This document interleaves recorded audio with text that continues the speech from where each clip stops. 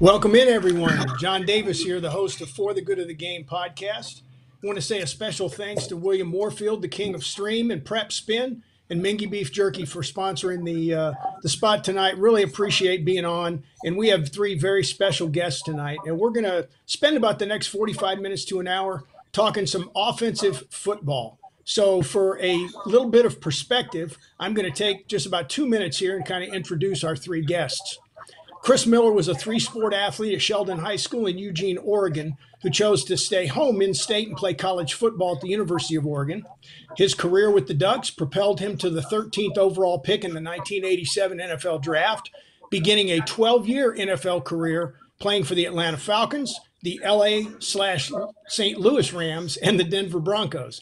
Chris has coached extensively at the high school level, but has also served as the quarterback's coach for the Arizona Cardinals, and most recently was the offensive coordinator for the XFL's Houston Roughnecks. Coach Miller was a 2005 inductee into the Oregon Sports Hall of Fame. So Chris, wanted to say thanks for being here and welcome to the show. Thanks, JD. Thanks for having me. You're welcome. Our next guest, Wes Chandler, was a standout athlete at New Smyrna Beach High School who accepted a scholarship to play football for the Florida Gators. His career at Florida was highlighted by numerous achievements, resulting in being chosen by the New Orleans Saints as the number 3 overall pick in the 1978 NFL Draft. Wes played 11 seasons in the NFL with the Saints, San Diego Chargers, and San Francisco 49ers. Since retiring, he's coached at the college, NFL Europe, and NFL levels. And Coach Chandler's post-career awards include inductions into the University of Florida Athletic Hall of Fame, the San Diego Chargers Hall of Fame, and most recently, the College Football Hall of Fame. So, Coach Chandler, Wes, welcome to the show. Thank you. Appreciate you having me. Yes, sir. Now, last but not least, heralded by many as one of the best all-time offensive line coaches, Coach James Mouse McNally has over 40 years of coaching experience, 28 of which were in the NFL. Coach McNally's career began at the University of Buffalo as both a player and a coach. He followed UB with stints at Marshall, Boston College, and Wake Forest. His 28-year NFL coaching career includes stops with the Cincinnati Bengals, highlighted by 2 Super Bowl appearances, the Carolina Panthers, New York Giants, and Buffalo Bills. Since retiring, Coach McNally has served as a consultant to both the Jets and currently the Cincinnati Bengals. Coach McNally is a member of both the University of Buffalo Athletic Hall of Fame as well as the Greater Buffalo Sports Hall of Fame. So it is with distinct pleasure and a great joy for me because I get to see these three gentlemen again after long breaks in time. So, guys, I really, really appreciate you all taking time to share your wisdom and experiences tonight. Great. Good to be here. Were you Major or Colonel Davis? I forgot. Colonel Davis. Thanks, Jim.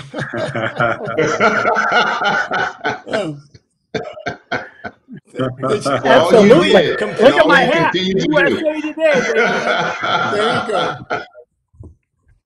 go. Listen, guys, one of the things that, I'm sure a lot of you have been watching and I've certainly been paying attention to is how much struggle there is right now with coaches, particularly younger coaches and at the high school and or college levels because of the COVID-19 crisis. So tonight's focus is a little bit more about offense, but keeping that in mind as as it is in terms of the way it limits things. So what I'd like to do is give each of you a couple of minutes on a first question to kind of break the ice. And with regard to the positions that you played and coached, how has the offensive game evolved over the last 20 years or so from the perspective of what you have, what you had learned as a player and what you've coached in the past? So Coach McNally, as the senior man present, I'll let you go first.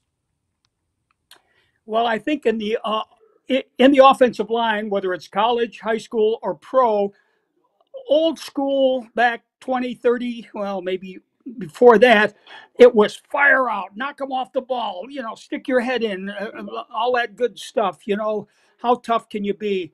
And I think what we found over the years that there's a lot better ways to block your guy and still, move them and, win the battle, etc. And I think recently, because of the fact of keeping the head out of contact, particularly out of the block, that there are new and better ways, and it's not rocket science, to use your technique so that you are avoiding the concussions and the injuries that we're all talking about nowadays. So I think in the offensive line, it's gone more to almost like sumo wrestling. That you see those big sumo guys, they kind of they waddle around and they stand up a little higher than the old days. But believe it or not, they are as strong or stronger in the positions they use than the old school fire out and knock them on their butt. So I guess that's my 2 cents on maybe updating O-line play. Wes, how about, from you and Chris's standpoint, it's a lot has to do with the evolution of the passing game or the proliferation of the passing game. So from a wide receiver standpoint, what do you see way different than, say, when you played back with Air Coryell? Well, it's a little bit different. I had the fortunate pleasure of playing in two offenses. Actually, Air Coryell in the end of my career in San Francisco under Bill Walsh. And those offenses are still happening today, where we took advantage of the talent we had, utilizing running back in the passing game, making sure that you had more than one quality receiver on both sides. Now, the only difference between Air Coryell and the Bill Walsh system was the simple fact that when you look at San Francisco, you had two mobile quarterbacks. That's key in today's game. Steve Young and who could buy time, get out on the. But because you had a running game, the play action was still available to that offense. In San Diego, we did not have the mobile quarterback in Dan Fouts, but we had a great running game behind James Brooks, Chuck Muncie. But we also took advantage of Lionel James and Gary Anderson by putting them out sometimes to take advantage of the coverage that linebackers and strong safeties did not want to box and cover. So to me, it's basically the same as I see where offenses are taking advantage of drafting kids that are more mobile and can buy time and help the offensive line by buying time in the passing game and also having a strong running game. Mm-hmm. How about you, C-Mill, with regard to quarterback play? We've seen kind of a myriad of stuff since you played in terms of, the classic drop back passer in the pocket versus the the dual threat quarterback like we have now. How do you see it has evolved from a quarterback's perspective? Well, I think first off, just acknowledging what Wes referred to, it's really cool. I mean, he named two of the legends of offensive creativity in football with Don Air Coryell and Bill Walsh. So that's pretty cool. Having just coached the XFL Houston Roughnecks with June Jones, we were running the run and shoot offense, which was really enjoyable for me. I ran it as a player from 1990 to 1993. So it was kind of a fun experience for me to reconnect with June Jones. Ironically, June Jones spent a lot of time with Bill Walsh over in Hawaii and implemented a lot of the West Coast concepts into the run and shoot. So it's kind of neat from a quarterback standpoint, an offensive coordinator, offensive mind, to see how the different schemes kind of interact over the years. I'd say from a quarterback standpoint, probably the biggest change is, back when Jim was referring to offensive line play and Wes's era, the game as a quarterback was played from under center. Early in my career in the NFL, even in the run and shoot with June Jones in the early to mid 90s, we played from under center. So, I'm standing right here and Reggie White's a yard and a half from me on the other side of the ball. And, nowadays the game has really evolved, especially in high school and college and even the professional level, that is played out of the shotgun, especially in college where guys like Justin Herbert, Marcus Mariota, Joe Burrow are having to learn how to replay the game from under center when they leave an all shotgun college offense and go into the NFL. So I'd say that's probably the biggest thing from a quarterback standpoint is having our hands under a center's butt back in the day as compared to now being in the shotgun. And I think like you touched on, dual threat offenses nowadays are huge. Guys who can run like Wes was talking about with Steve Young and Joe Montana make those offenses that much more harder to defend. Yeah, I think one of the things, and C-Mill, I know I've mentioned this to you before. When I was playing football, I wasn't taught how to read a defense pre-snap read until I got to college. And nowadays they're teaching eighth grade quarterbacks to do that. So I think one level of sophistication that has occurred in the game, pushing those kinds of things down to a lower level, is that you get a lot more pre-snap jousting, if you will, between defensive coordinators and the players on the field, trying to disguise coverages and things like that. So it really does take a step up in terms of football IQ for even young men at the middle school and high school level to learn the game, especially if they play in a dynamic offense. I'm going to go in reverse order this time, Chris, if you would. What's in anticipation? We like leading off the show. I talked about we're obviously shut in, sheltering at home with this COVID-19 going on, and high schools all around the country, if they have a season, are certainly looking at no spring ball, shorter preseason, and possibly having seasons pushed back and shortened. So from an offensive standpoint, and again, we'll go in reverse order this time, what key ingredients would you recommend that coaches focus on as they install team offense, given the parameters and the constraints that we have to work within right now? Well, it's a great question. I just got hired at a high school up here in Portland, Oregon as the head coach. So it's really, it really is, translates to kind of where I'm at right now. I think the main thing is I look at kind of a 4-month program. The first game is scheduled for September 4th. So we're almost to early May. So in my mind, I'm thinking, okay, the first month of May, we're really going to just kind of try to excite the team. I think it's probably easier for coaches that are in place in their high schools right now that already have a system or a scheme that's implemented or installed and the kids already know it. And it was taught at the JV level and freshman level. So those guys have a big advantage.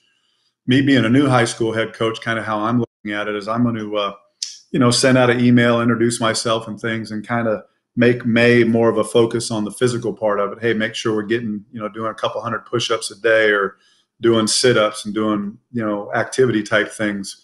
And then in June, do more football oriented things, position specific things. And what I would anticipate and imagine is that we'll probably get our hands on these kids maybe in July, after the 4th of July or somewhere in there, that we'll have a couple months of hands-on of, running routes and installing and doing these things together as a group. So really, I think a lot of it now is going to be over Zoom meetings, probably emailing some offensive install, basic verbiage, terminology, alignment assignment, snap count, some of those things. And so just kind of educating them a little bit on some of the concepts and things that will run, not giving them too much, but just a little introductory before I kind of understand, what skill sets and where their strengths are in terms of, quarterbacks and receivers and those guys. So, from a pragmatic standpoint, I think less is going to be more in this instance. And I look at it as a 4-month plan to kind of approach that.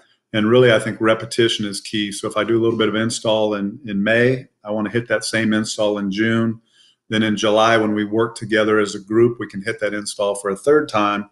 And then when we get into August for camp, we hit it again for a 4th time. So you get that good repetition, for memory and those type of things. So they have some retention. Yeah, those are great points. Wes, what do you think in terms of from an offensive standpoint as these coaches, compared to what Chris is faced with being a new coach and a new program for guys that, have been around a while and at least have the inside track on knowing their kids? What would be the focus you'd recommend to these guys with limited time to kind of get things rolling? I think it's to Chris's point, the game of football is 2 ways. It's mental and physical. And during this time, because they're home, the mental aspect is key also. Today, most kids or most professional athletes have workout material at home, either in their or on the back porch, if they have a room dedicated to weight training. So that aspect of self-care, taking care physically, is there. Establish a routine, whether it's weekly, and as the months go by, you get up and you get into that routine. You do upper or lower certain days, and that's your physical and that's your self-care. The next part is the film study, and that's very important because now this aspect of the game where you have a student of the game refreshing your mind to the plays and the understanding of the concepts that's been installed and understanding what it means on each and every play. Becoming a better student of the game is a great opportunity here at home, and they have an opportunity to put more time into that playbook where a lot of players are only worried about themselves and not worried about what it entails for that play to be successful, and why they're having to go through the safety or pull the linebacker or hold the linebacker. So that's important to have an opportunity to best understand the overall of that one particular play so that the team has success each and every individual play. The other part of it is the fact that you need some social media outlet. You need some FaceTime. You need to spend some time with your friends and your family through social media, sort of like what we're today. It helps make the day go by, but also it keeps your sanity aspect of wanting to get out of the house. And in certain states, in certain areas, you just can't get up and do it. Out here in California, you just can't do it. So what are these players doing? They're taking advantage of the fact that we live in a digital world today. Just pull up the phone, pull up the iPad, pull up the laptop, and talk to your friends and your family. You can even do that talking with your quarterback and your receiver to get a better understanding. You can send each other questions with regards to plays, etc. I think that helps. And the last and most important thing, because this may be a fast out of the gate season on every level, because we don't know what this pandemic is going to create schedule-wise. I suggest that a self-care perspective, that all these athletes take the time to stretch. And that's going to be very important, because you don't want any pulls to any cares that may be in anyone's offense when this thing up and started. You can't afford to miss weeks here or there, because it may be a shortened season. It may be a strike type of season, given the aspect of this pandemic, if you're going to get it in.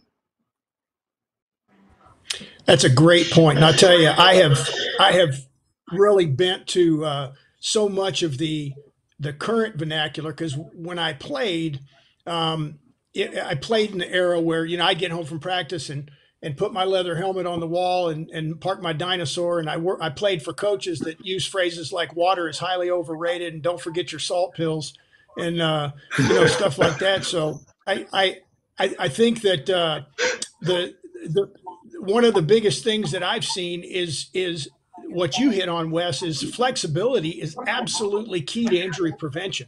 And it doesn't matter what position you play. So I think it's That's very correct. valuable. Coach McNally, what about you from an offensive line perspective, as far as coaches, what are the key ingredients you think in a limited preparation season that they need to focus on to try and be successful coming out of the gate? Well, I would think, just thinking, let's say we didn't start practice. I'm just off the top of my head. Maybe we don't start practice till late August, maybe September. Who knows? Keep it simple.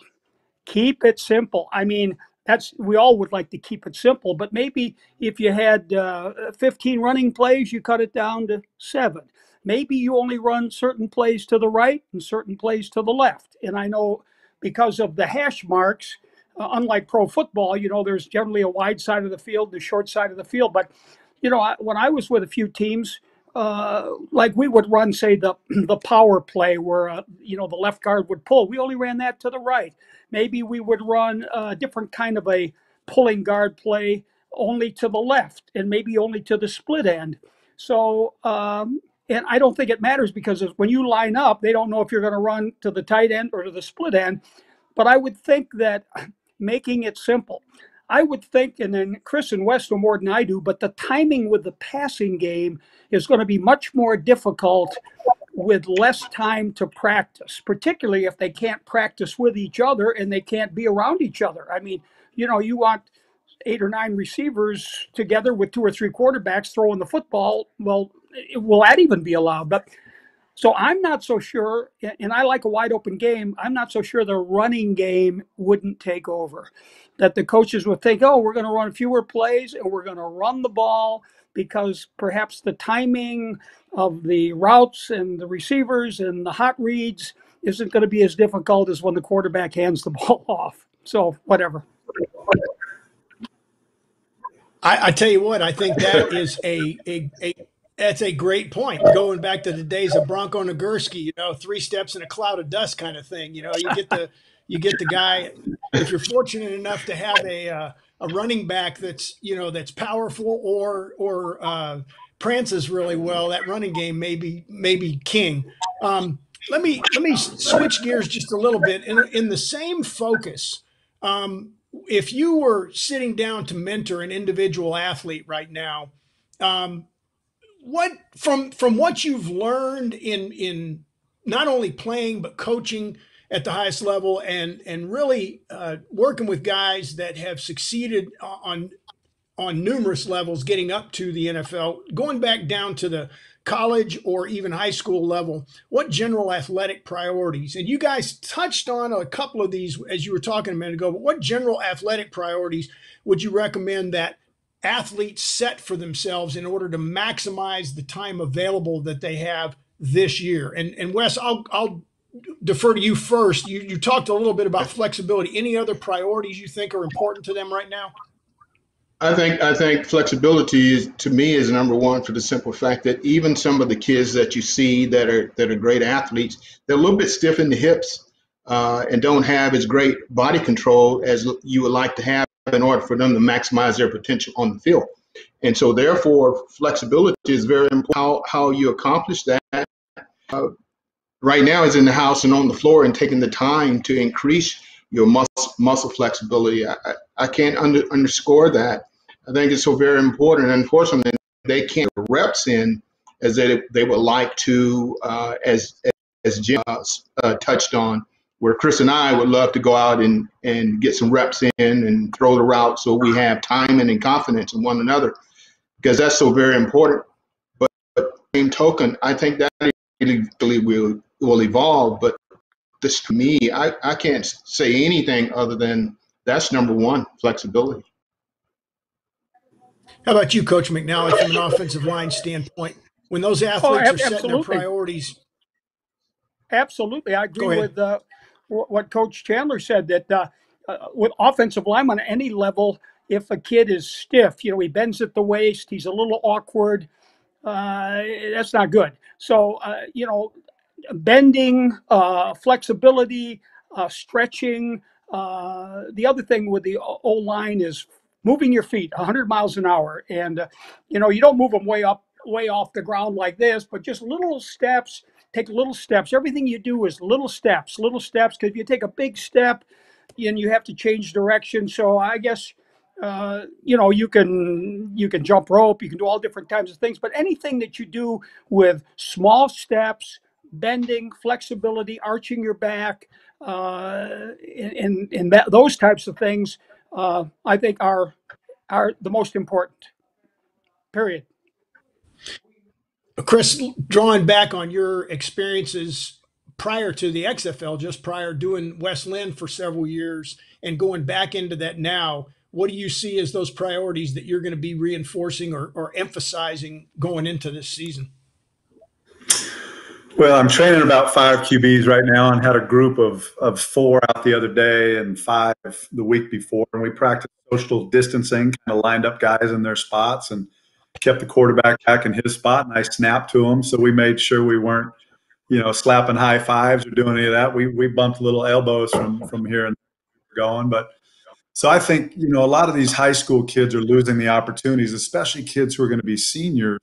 They're losing that opportunity for those showcase camps, those 7-on-7 competitions throughout the spring, the Spark training opportunities, the one-day college camps, are probably all going to be canceled in June. I know I've heard from several college coaches that those are canceled. So what I've been kind of doing with some of these guys is building little hit tapes. Now, this is guys who are going to be seniors and want to continue on and aspire playing college football. So we're going out, and yesterday I videotaped a tight end and a wide receiver, and my quarterback was throwing to him. So we're trying to kind of put together a huddle package, where they're at today, running their routes and details and catching radius and all those things, or videoing a quarterback, how he throws it, his accuracy, mechanics.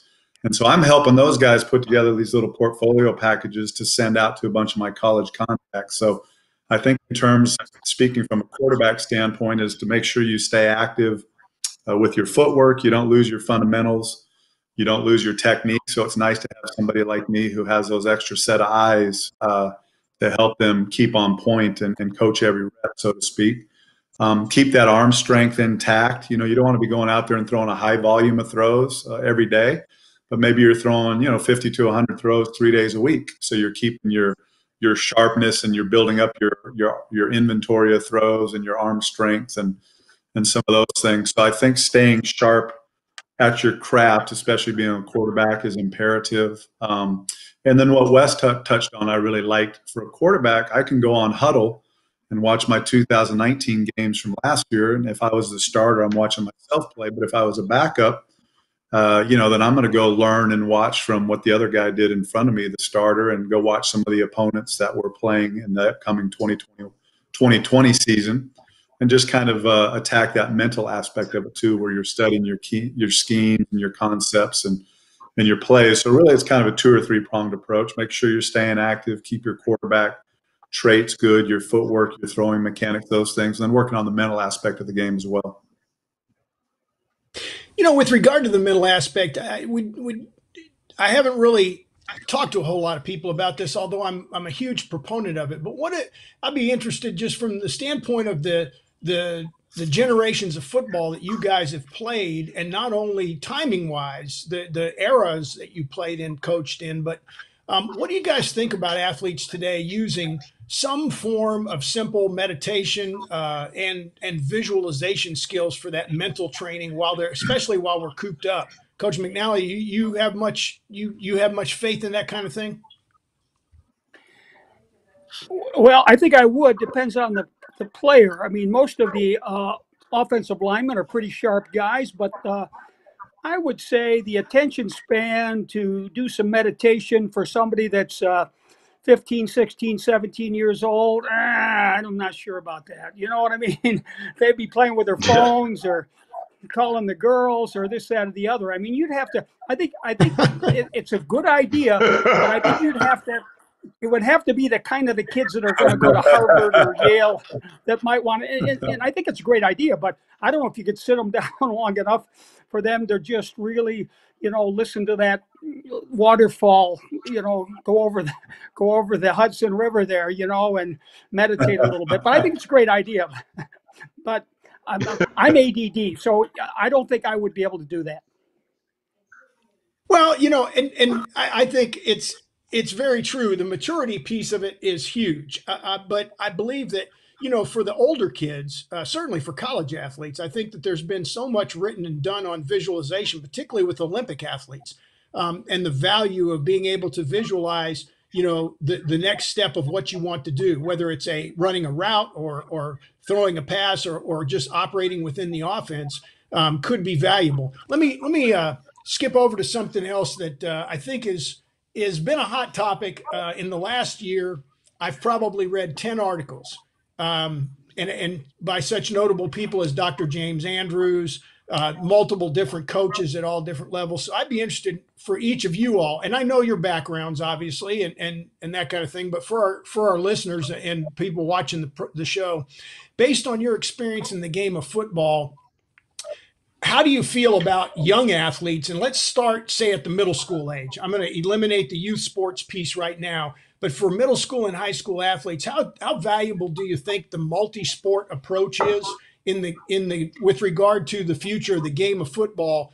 And if they're going to specialize, when do you think it's appropriate? Chris, I'll ask you to go first.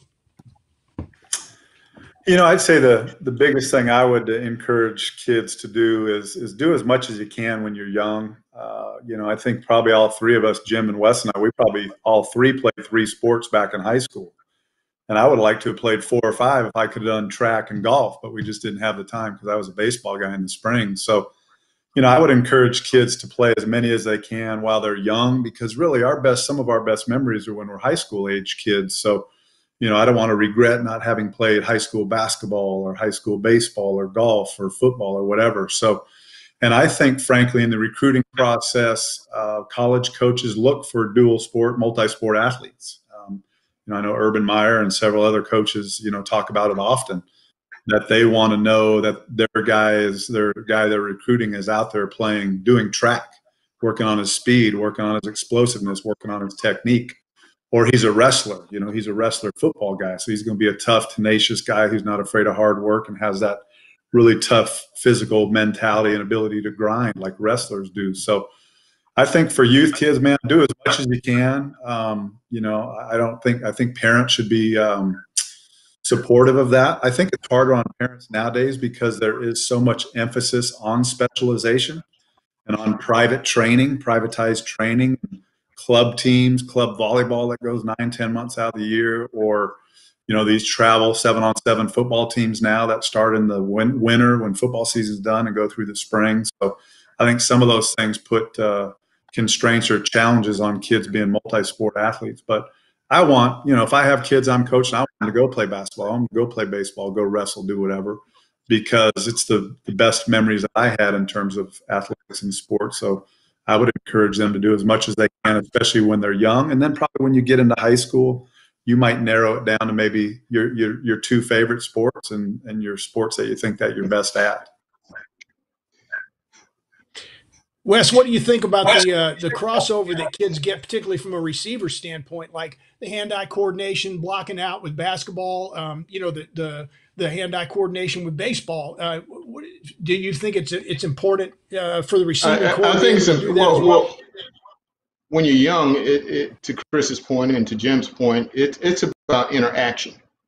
And your high school days and the opportunity to participate in all sports, I was a 4-sport guy.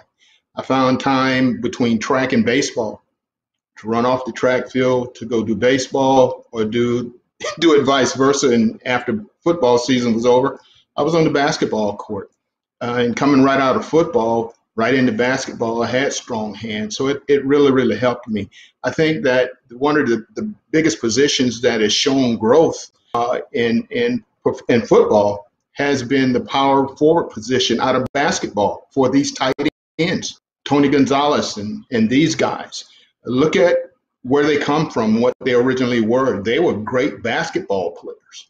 And now they were outstanding tight ends, in the National Football League. And a lot of people look now to discover the next Antonio Gates out the block because they're looking on the basketball court. So to know that these athletes, they can block, and that's what you hear the term with these tight ends now, because they played basketball and they understand how to position themselves against linebackers and safeties because they had that ability, and that's something they were used to. For me, I believe that they should play any sport that they can, providing one thing, that it does not sacrifice the academics, because without that, the next opportunity on the collegiate level never comes to be able to handle that if you're going to participate.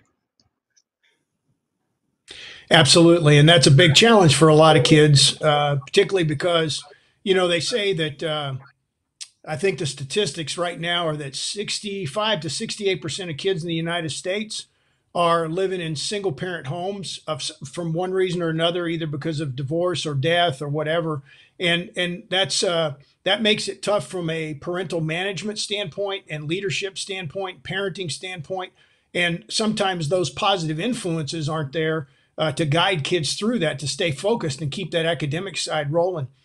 So, Coach McNally, from a standpoint of offensive line play and multi-sport preparation, do you have any guys that you coach that stick out in your mind that you knew were, for instance, that were wrestlers in high school or college that translated over into great technique when they became offensive linemen? Oh, yeah, absolutely. And I think what you're talking about, the 3 or 4 sport guys, you're talking about the skilled athletes like Chris Miller or like Wes Chandler.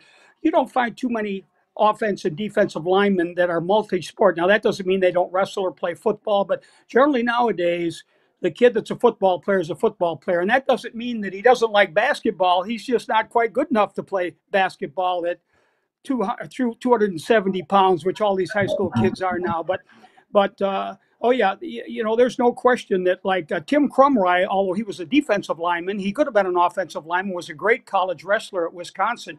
Scott Peters, another kid I coached, who's now the line coach for the Cleveland Browns, he was a high school wrestler, outstanding. So yeah, there's a number. I mean, there's so many of them. I can't single a lot of them out, but generally, like an O and a D lineman, their other sport is generally wrestling. And I think that's a terrific sport. It's probably one of the hardest sports to compete in because, for the 2 or 3 minutes, I mean, you're giving it 110% every minute. And I will say this about what I'm noticing of, doing a lot of camps and this, that, and the other, what I think is missing from the old days, or even the days when Chris and Wes were in high school, is now the kids are so concerned about what their highlight film and their YouTube and this, that, or the other, that they don't really enjoy playing for their high school team. All they care about is their highlight film going here. Are they on YouTube? They got to go to this camp, and this camp, and they're missing 90% of their high school career enjoying where they are right now. You know what I mean? And they're always looking to the future. I guess it's no different for the college kid looking to be when he's going to get drafted or this, that, or the other. I'm not sure they're enjoying their time.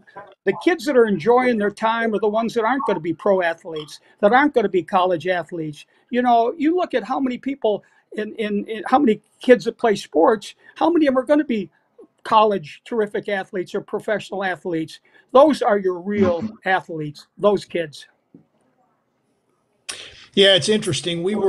I was on a USA football webinar last night, and there was a head coach from Cincinnati, a high school head coach from Cincinnati talking, and the conversation was going in the vein of, the focus right now is you're training human beings first, and you're training athletes second, and really you're training football players third. So he said, I've got 114 people on my varsity football team, and about 32 of them are football players.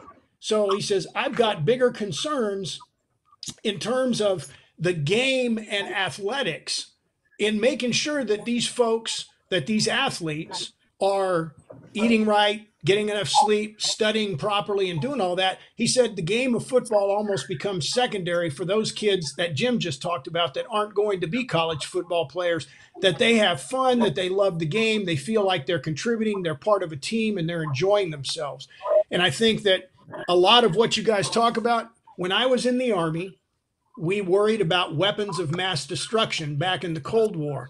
Right now, they call this right here a weapon of mass distraction.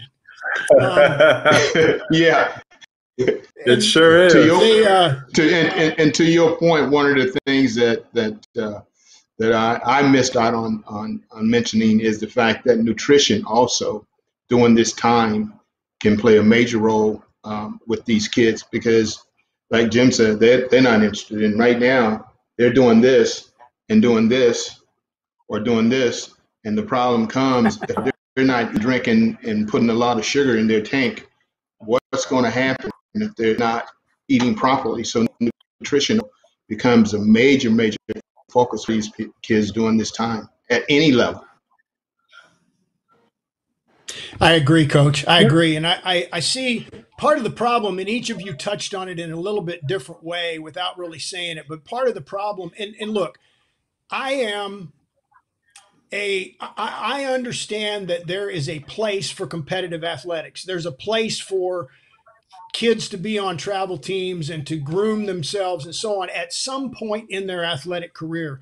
But for me, there is a $17 billion competitive youth sports business out there that has been built on the backs of young people, starting at about the 4th grade.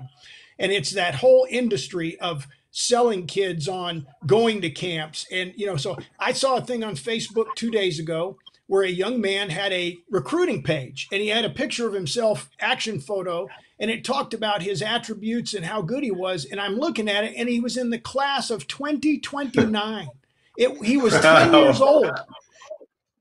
And I was flabbergasted. I was taken back. So I want to kind of transition into something that plays off of that, and this will kind of be our swan song here, but this could become quite a topic. Today, the NCAA released their initial findings about what's called the NIL, name, image, and likeness legislation, if you will. It's not legislation, actually, because NCAA is not a legislating body, but they released their initial piece on it. This whole thing going toward athletes at the collegiate level being able to accept endorsement money for their name, image, and likeness. And there are certain restrictions and so on. Now, I just want to state up front, I am all for, I was not a scholarship athlete in college. I am all for athletes getting paid, not by the universities, but if they have the ability to go out and garner being, making money on their own and not being penalized for it, I think that's great. The thing I see is twofold that I'm worried about. One, I think that it is going to bring out a whole lot of wolves in sheep's clothing who will start grabbing the ears of parents and talking to parents about, hey, I think I can steer your kid this direction and so on, because they want to make money off of these kids. And the other thing is, I don't understand how, and I don't have a good solution to suggest how they're going to balance the getting paid part with true amateurism, which has been, NCAA has been the primary proponent of that, and really the only one left when you look at the fact that now professional athletes can compete in the Olympics. So I'll Coach McNally, I'm going to start with you. What do you think about all this? Obviously, we don't have answers right now, but what's your take on how this is good or bad for the game of football? What conferences are going to pay their kids? What I'm saying is it going to be Nike? Is it going to be Reebok? Is it going to be the NCAA? Who's going to pay them? One, and number two, what about the smaller leagues? What about the Mid-American Conference? What about some of those Division III schools? I mean, are you just going to pay the top teams, the top 10 teams? So I have no idea how they're going to do that. I mean, I get the feeling that it's going to be, somebody like Nike or some major company is going to pick out certain athletes and they're going to pay them more than someone else. But I think they're certainly deserving. How they do it, I have no idea. How about you, Wes? These kids have been walking billboards for years, and it's old school. This is new. It's just that the universities have taken advantage, and agents have taken advantage. In regards to agents pulling parents' ears and grabbing their ears, that starts right now with AAU. There's 750,000 AAU participants, and guess what? They're there for the simple fact that this is the elite of the elite. Most of these guys are being contacted by people who want to represent them later because they see the value or the upside of that particular athlete. Okay, that's a fact.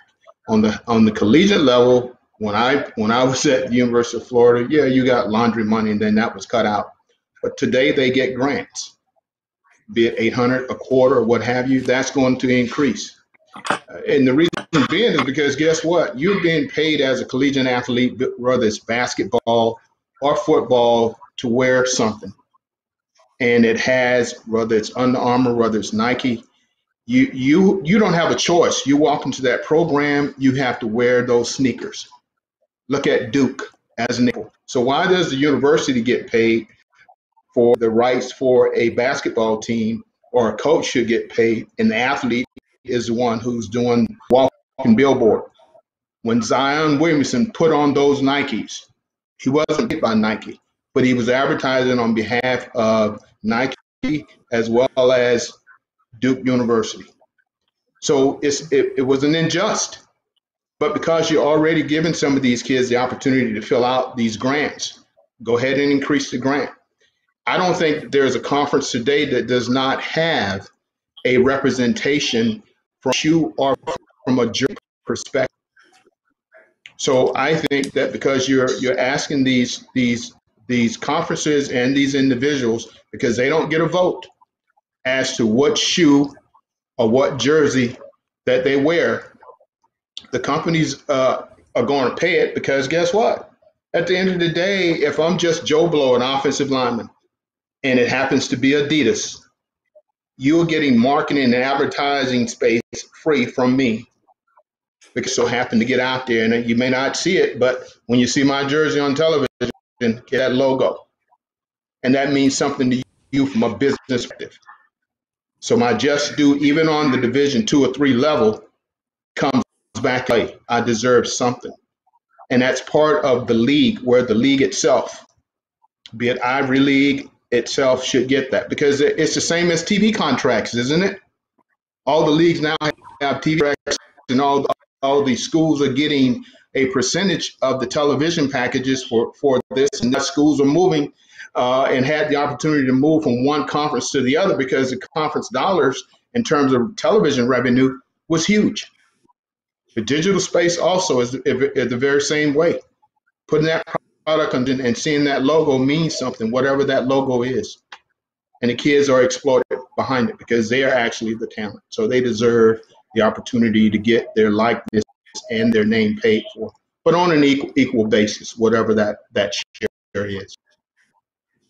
Yeah, and I think that's going to be the hard part to regulate. It's C-Mill, you've got a very unique position being an Oregon guy, the home of Phil Knight. You know, the Ducks have had the most creative iterations of Nike uniforms for years and years. I mean, how do you feel about it from the standpoint of just, you know, having experienced it as a college athlete about these kids getting compensated? Well, first off, Wes, I think, still getting paid from Florida. So you probably got, it used to be in the form of $100 handshakes, but now it's they mail them a royalty something. But no, we all had teammates, I think, probably got some of those handshakes back in the day, or we hear those stories. But that's a fact. In all seriousness, you know, Phil Knight's a good friend of mine, Phil and Penny, who are own Nike and are Oregon alums and are, gosh, philanthropic and generous beyond belief in so many different ways. I think they both kicked in $50 million to this coronavirus research to find a remedy for it. So they're tremendous folks. But one thing Oregon does, I think, is pretty cool, and it's unique because they are the test pilots for all of Nike's uniforms and such. So that's kind of a added bonus for them. But what they do with their seniors, they give them 4 brand new, like Air Jordan type shoes, and they're not allowed to wear them until they graduate. And when they graduate, they give them 4 boxes of their size of different type of Jordan shoes, so those kids can keep them or they can sell them. And I think they go anywhere from maybe $1,000 to $1,200 to $1,500. So when they leave Oregon, you know, in theory, they have $4,800 to maybe $6,000 of shoes that they could go sell online or something. So that's kind of a unique thing they do there at Oregon with their seniors. But one thing I thought about is, you know, there's so much money. I years ago, Alabama, I think their athletic budget, the football program made like $85 million or something like that. I'm sure it's even over $100 million now. And Oregon may be up there with it, as well as some of the other Power 5 conference schools. But you know, maybe in programs like that, maybe it's by a conference by conference basis. But let's use Oregon, the Pac-12 for an example, is maybe seniors, guys who are going to be seniors have had a chance to be wearing that uniform like Wes was talking about, whether it's Nike or Under Armour or Adidas. And they've had that jersey on their chest, and they're Penny Sewell out of Oregon, who's the #1 lineman in the country coming back in 2021. And maybe those guys get or make more money a month. Maybe their monthly stipend is $1,200 or $1,500, and maybe the juniors is $1,000, and maybe the sophomores is $800, whatever, on down the line. So that could be a way where it's controlled by the colleges and by that conference, and how it's allocated out to the players based on the revenue that's brought in by these guys wearing those brands. So, you know, that could be something that they look at and possibly do. But I think it's got to be there's got to be parity. It's got to be fair. Maybe the SEC and the Pac-12 and the ACC, for example, 3 of the Power 5s, they bring in more revenue, so there may be more revenue there to share. Or maybe you kind of conglomerate it and put it all together and share it with all the conferences. But there's ways to do that, and I think those college players deserve to get a piece of that. They don't need to get rich, but they do need to be able to make car payments and put food on the table and maybe make a little bit more than they do make monthly with their monthly stipends. Right. Yeah, I think John, one thing. Yeah, go ahead, Jim. One point I was making is that if you pay, let's say you pay the running back and he's a star, but the fullback that might be blocking for him, he doesn't carry the ball, but he's as important, and he only gets a quarter what the. I mean, I don't know how they do it. They better pay everybody the same, or you're going to have a lot of disgruntled players taking sides. I would think. You know what I'm saying? When Oops, I missed that block. Guys are making a lot of money, and this offensive lineman that's blocking some, who knows, you know, is making, you know, $2, and the running back's making $1,000. So I don't know how you equalize that stuff. Sorry for interrupting. No, no, not at all. One thing that I thought had a lot of merit that I heard somebody discuss was if you were to set up a fund for each of the players, regardless of how much they're getting, and I do agree with Chris's comment about the parity and what Jim said, there needs to be some equal distribution.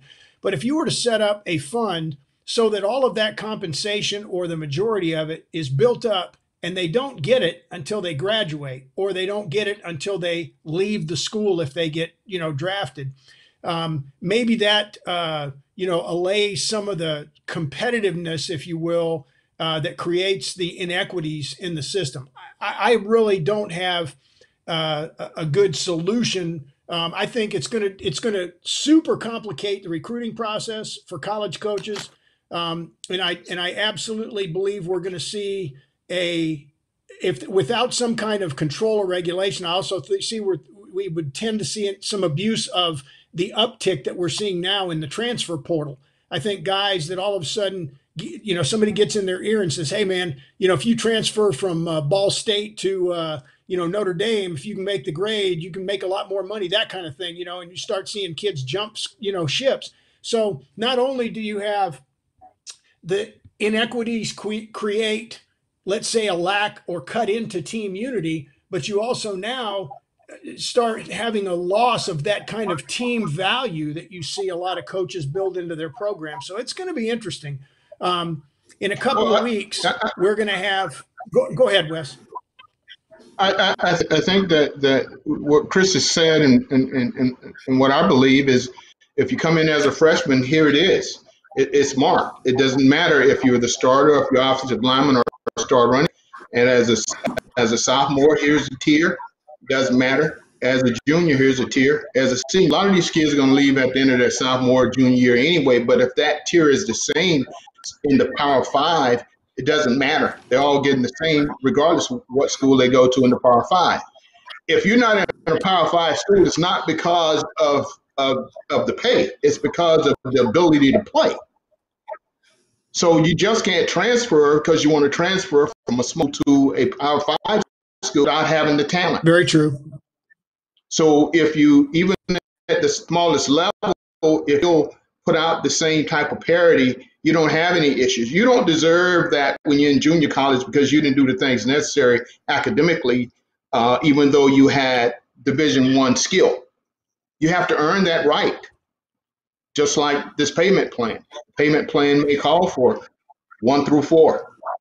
And that's probably the easiest way. I don't have the answer, but I know that the parity has to sit. So I don't think the transfer issues are going to be because you just can't up and go from Slippery Rock to Clemson just because you think the money is there, because I don't think Dabo Swinney is going to take you if you don't have the talent to come to that school to begin with. So I think that is automatically by talent. No, I agree, and I picked a bad choice of schools to make an example of, but I absolutely understand what you're saying, and I agree. So, real quick, hey, William, have we gotten anything that we want to bring up from anybody who may be listening or watching? Has there been any kind of stuff on Twitter? There's a lot of folks tuning in right now, but not many comments coming in. I think otherwise, people are just excited that we have such great guests on tonight. Okay, well, that's awesome. I tell you what, I want to kind of respect everybody's time. The original goal was to keep this to about an hour, and we're about 6 minutes out. So what I'm going to do is kind of close with this thought in mind, and allow each of our guests to kind of talk about it a little bit. There's with all the things we've talked about and understanding the environment we're operating in, nobody really knows what the quote new normal is going to look like in life in general, and certainly not for the game of football.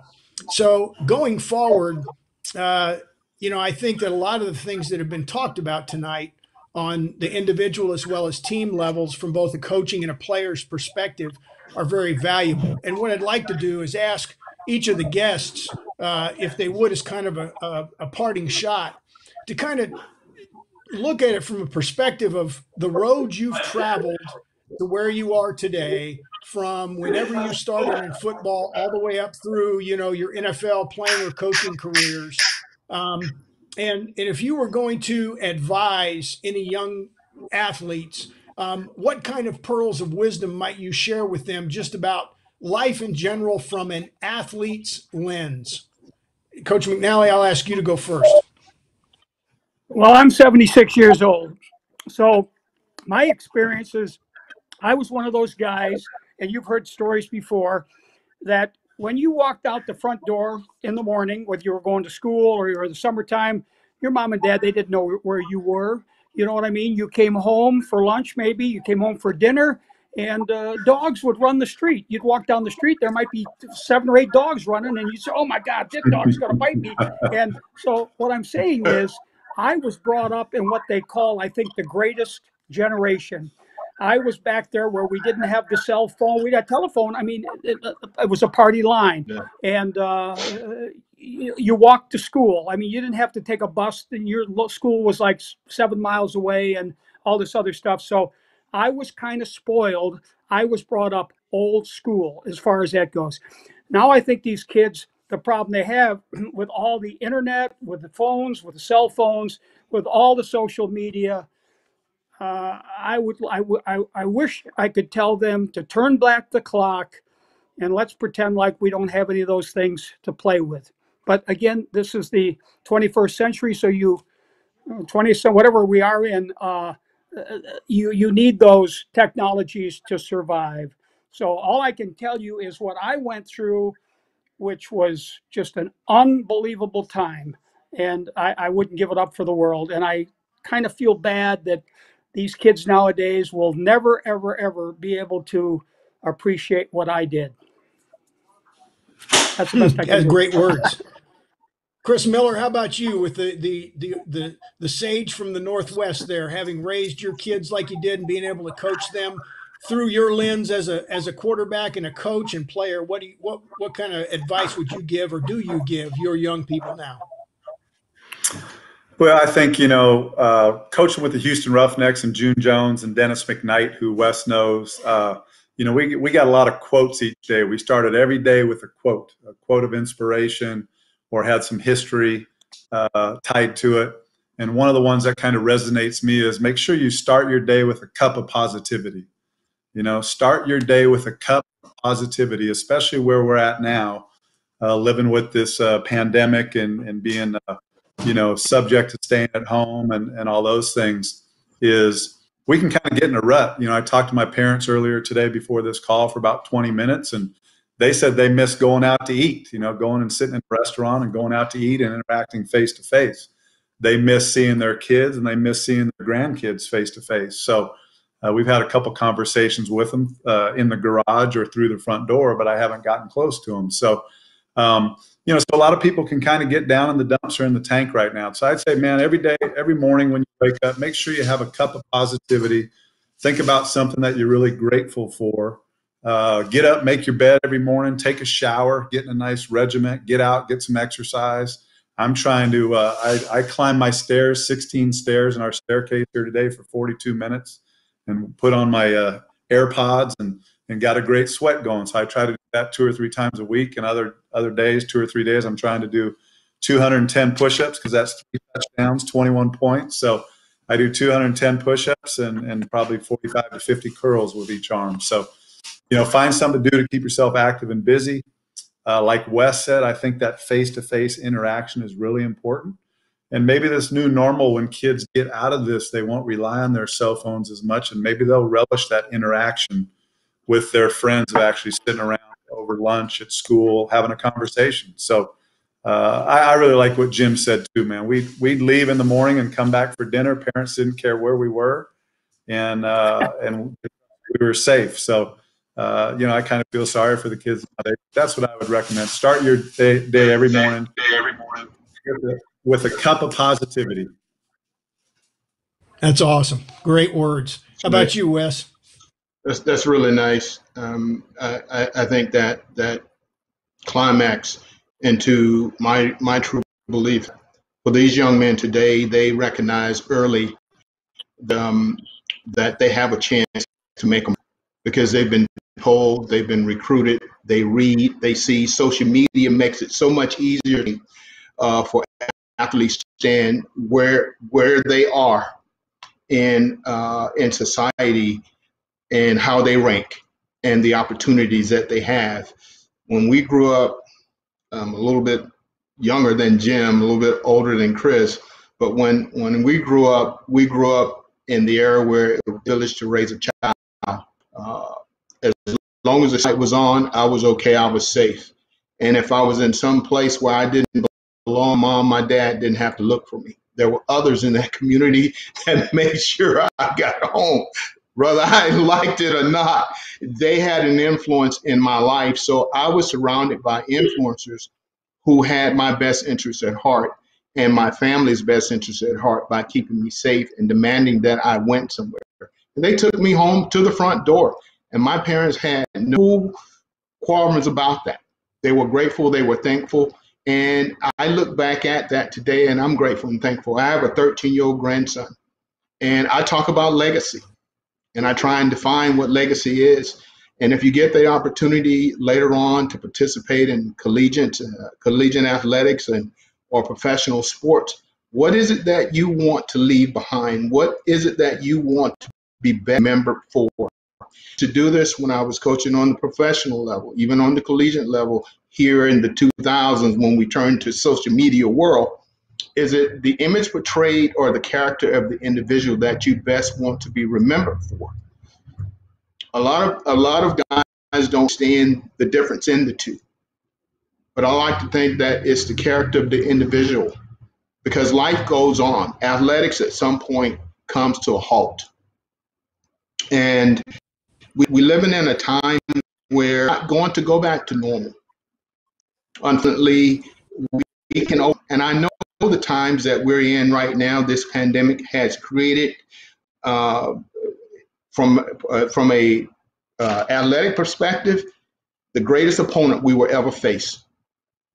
Coronavirus is the biggest opponent, either of us, in all of our combined time in sports. This is the biggest opponent that we will ever face. CDC has a plan for us. And just like in football, you have a plan that you have to commit to day after day to game time. And in order to win, you have to execute that plan. And when there's a breakdown in execution, like someone going out, not practicing social distancing or washing their hands or doing all the things necessary, that's part of the plan, breakdown, then there's a failure. So unfortunately, because of where we are, I like to think that even with these athletes and exercising the practice that you should do every day, because there is a game plan that's been given to us all. You protect your teammates by making sure that the discipline stays intact and the execution is carried out. That's how you win. I remember back 9/11, and I'll close this. We changed the way we travel today because of 9/11. We were used to go to airports and traveling any kind of way we wanted to. But 9/11 about a new perspective. We did not go back to normal. It became a new normal as to how we travel. And coronavirus is going to create the same thing. We will not be in we will have better respect for our spaces and giving people space and our awareness that this thing is real. Unfortunately, it's going to happen on some doors of friends afar. I hope, God willing, it doesn't, in order for people to understand that this is real. And that's the reason why I related to sports, because to me, there's a game plan. And I hope and I pray to God, which we will get beyond this. But the faster we get beyond it is according to how great we follow the game plan. Well said, Coach. Absolutely. A great way to wrap up. I think that there are some things being put out right now, and I want to emphasize as a parting shot. You know, a lot of people are experiencing anxiety and fear because we're shut in, and like Chris talked about, you know, your folks not being able to get out and do that the socializing with their friends in the restaurants and things.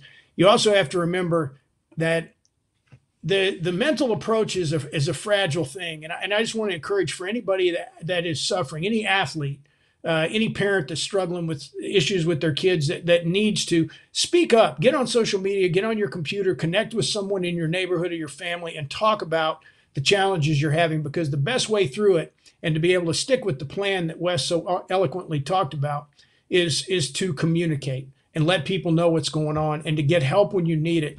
And I think it was Denzel said in his commencement speech, I use the old adage of climbing a ladder. Nobody gets to the top without standing on somebody else's shoulders. So every rung that you go up, reach high with one hand and reach down with the other hand. Each one reach one and each one teach one. And if we work together as a team, we can get through all this. And as Wes talked about, follow the plan and hopefully we come out on top. And I think we will. So I want to thank Coach Jim McNally, Coach Chris Miller, and Coach Wes Chandler for all lending their unique experiences. And it was loads of fun for me to see all you guys after quite a break with each of you. I guess, Simo, you and I have seen each other the most recently. But I really appreciate you gentlemen taking the time from your three humble abodes where you're sheltering at home and keeping yourselves and everybody else safe. And I want to remind everybody for next week, it's focus on defense. And these guys will appreciate our three guests next week are Coach Thurman Moore, Coach Keith Rucker, and Coach Kurt Barber, all three of whom had wonderful careers on the defensive side of the ball, both playing and coaching in the NFL and in college. And I'm looking forward to discussing some topics with those gentlemen. So more than anything else, folks, if you're watching or listening, remember, if you're out there doing something for the game of football, make sure you're doing it for the good of the game. Thanks very much and hope to see you next week. Thank you. Good seeing you.